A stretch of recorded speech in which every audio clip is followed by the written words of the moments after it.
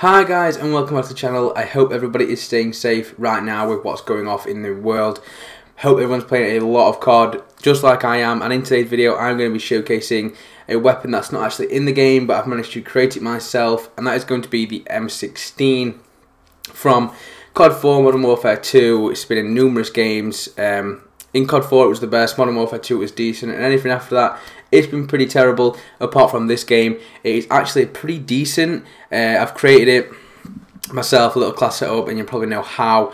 But we're going to hop straight into the loadout now. Here it is. I'm using the break up variant. Reason being, if you did hit max rank in Season 0, you will have unlocked this similar variant.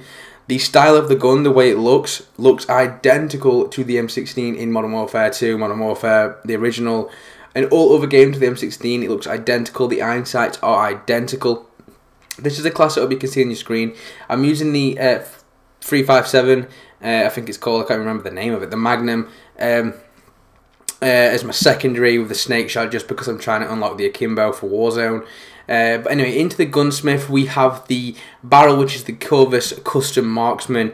If I don't have this barrel on, it basically takes away the look of the M16, so we've got to have this on, which is actually pretty decent. Increases damage range, increases bullet velocity, and increases recoil control in exchange for aim down sight speed and movement speed. The stock, we have the Forge Tac CQS, increases aim down sight speed, also keeping it pink. Like I say, if I change it then it won't be on it. We could opt for the M16 stock. You could actually opt for that if you want a more classic look. But I've decided to go with the Forge Tag just for the aim down sight speed. Plus, you're not really going to see the stock in game anyway, so it doesn't sort of ruin the vibe.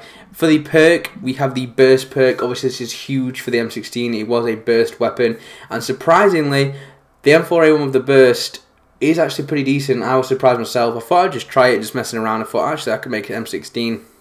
Did it. I ended up having some pretty decent games with it, and you're going to see probably my best game I got with it just this morning.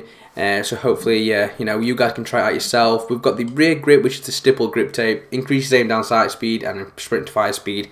So it just sort of counteract the barrel we had on originally. And ammunition, we've got the 60 round mag. Obviously, I've said it before, I'll say it again. More bullets in your mag equals more kills quickly. You know, you never know when you're going to run into a big group of enemies, and having that amount of bullets is essential. You can try this out with the regular M4A1. It'll be the exact same. It'll handle the same, you know, do the same amount of damage and stuff. The stats will be identical, but you just won't have the look. I think there's a couple other variants that look similar to this, but the one I have is the breakup with the obviously it shoots pink bullets, which is kind of cool, I guess. But the main thing is the burst perk, definitely, and the barrel, just to give it that M16 look. But anyway guys, we're going to hop straight into the gameplay. Make sure you do try this class setup out for yourself. I've not seen anybody else actually do this, so if you know anyone who has, let me know. They might have had it a little bit different to I have. And if you've done something similar with a different gun or this gun, let me know, and I'd love to try it out. Anyway guys, thank you guys for watching. Make sure you guys do hit that subscribe button, smash that like button, and hope you guys enjoy the gameplay. Okay guys, we're playing a little TDM on Kando Hideout, I think it's called. I'm using the M4A1 with the burst mod on it to try and sort of create an M16 sort of class setup. And the guy up here.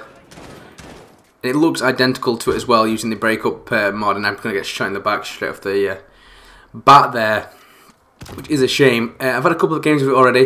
It is pretty decent, surprisingly. I was very surprised. I'm just sort of messing around this morning. You know, obviously, oh my god, oh wow, that kid, man. This gun isn't the best up close, but at medium ranges to long ranges. I mean, up close it does shred. Don't get me wrong. My accuracy is just not all with it, to be fair. I'm just looking for excuses. But I was bored, just bored. I was trying to do some of the, oh my days, wow. I can't even hit a shot, my aim is terrible. But just doing some of the marksman challenges, and I thought, you know what? Let me try this out. I've never seen anybody do it. Because I was originally just using the breakup because I had this variant for, I don't know, since it came out, and I never actually used it. So I was using it just normally. Oh my days, that C4 was terrible. I missed completely. Oh, and there's a guy in the corner. Where did he even come from? I was using it normally as just a normal M4A1, and I thought, you know, it looks exactly like the M16. I'm going to slip a burst mod on it and just see what it's like. And it turned out it's actually pretty decent. I know I'm getting a bit bodied right now, but I'm not playing the best because I'm rambling on. Now, what is this guy doing there? Wow.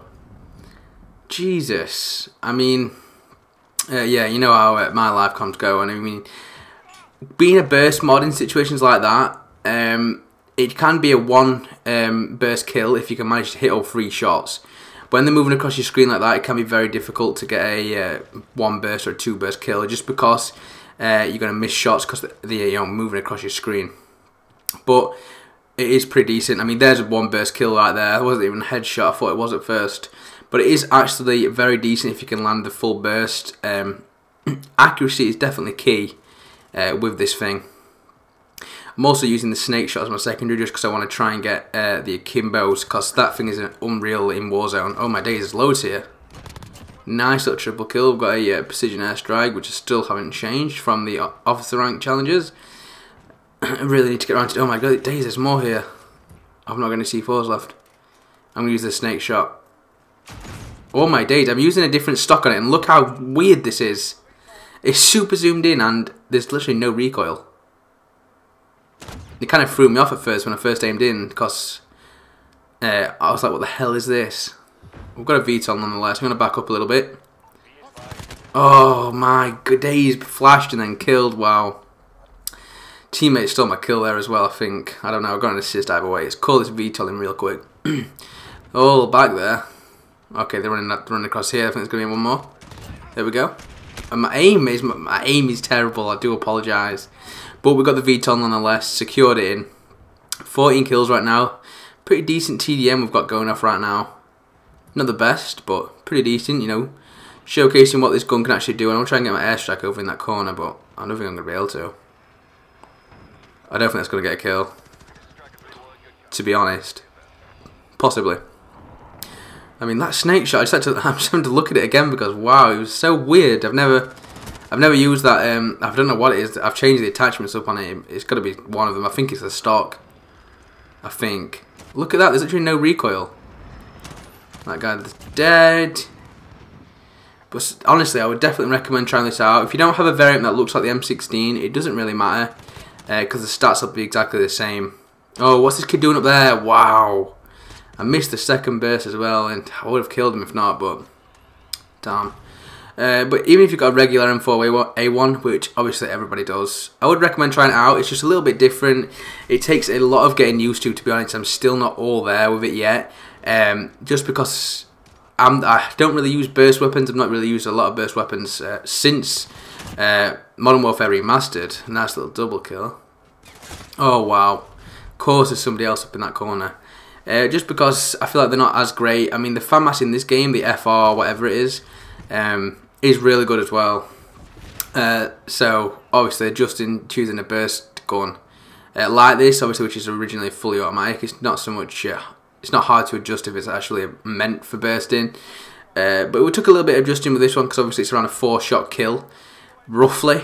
And obviously it's 3-round burst. And there's a little bit of a delay in between bursts. So once it took a little getting used to, like I say, but you know, I'm sort of there now.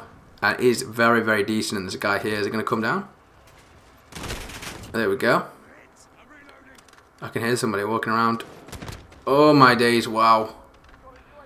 I mean, it is even decent up close. To be fair, I mean, it's just fun more than anything, you know.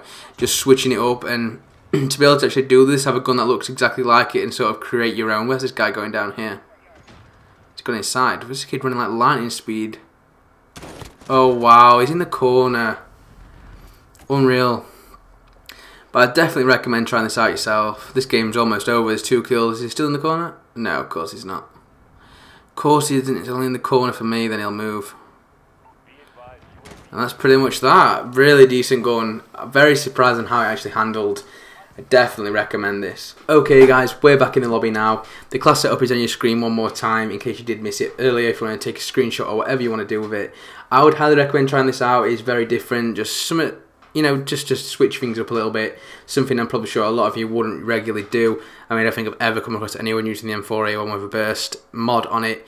But it is really fun, really different, and does take a little bit getting used to, but once you're there, it is really fun and such a great weapon, so I would highly recommend trying that out. Anyway, guys, thank you guys ever so much for watching. If you are new around here, make sure you are hitting the subscribe button, smashing the like button, and make sure you do follow me on my Instagram and my Twitter. Both of them are in the description, links for both of them. But anyway, guys, thank you guys ever so much for watching. I hope to catch you guys in the next one. Peace.